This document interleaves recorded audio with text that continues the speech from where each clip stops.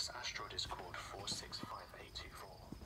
Well folks, it's still September 1st, 2020 at 3 p.m. here in Cape Breton, Nova Scotia, and I'm just doing another sky video basically to line up with the last one that I did, showing off what's blowing in overhead for chemical warfare, I guess you could call it, really.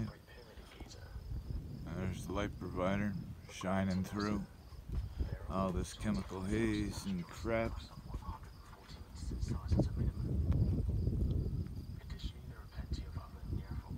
The harmonics you're seeing through the cloud is crazy.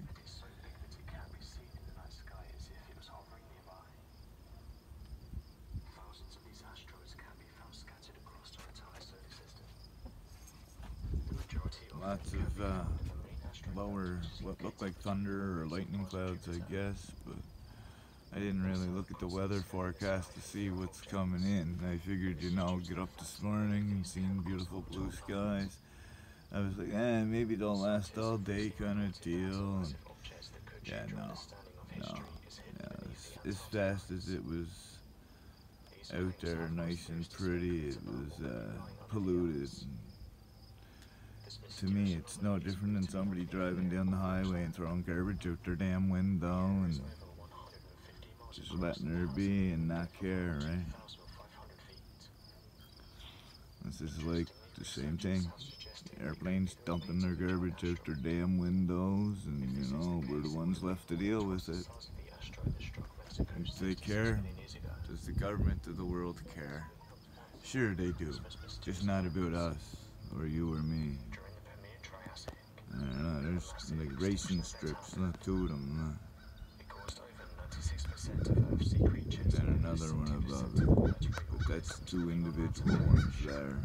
And the seagulls fighting with themselves and fighting with ducks over in the neighbor's yard and fighting with crows and everything, the crazy old sons of guns. Yeah. So yeah guys, this is what I'm putting up for today. Last video of the day, unless you know something really happens.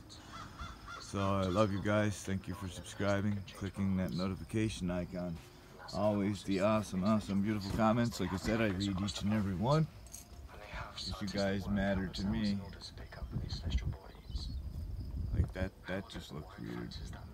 Like looking at it with my eyes looks weird, but looking at it through a camera makes it even weirder looking. Like it looks like there's an object. A bumpy object with clouds strifing around it. So yeah guys, much love from the Cape.